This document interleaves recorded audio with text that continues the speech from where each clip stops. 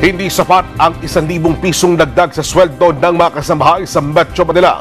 Ang kay Labor Secretary Sylvester Rebelo III, kahit gawing 2,000 pisong idagdag sa sweldo ng mga kasambahay, kulang pa rin ito. Maba pa rin anya ang sweldo na 3,500 o 4,500 pesos para sa mga kasambahay.